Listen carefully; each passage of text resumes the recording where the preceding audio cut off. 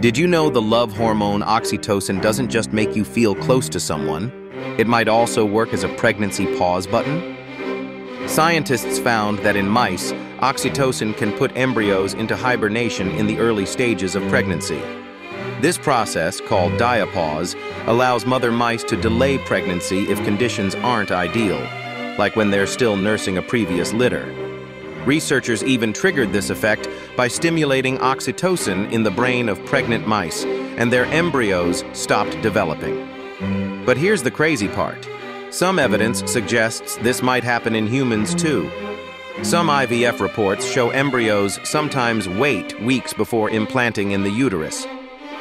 Scientists still don't know exactly how long diapause can last or how it works in humans. But this research could help us understand fertility, miscarriages, and even future pregnancy treatments. Could this discovery lead to controlling pregnancy timing in the future? Let me know what you think.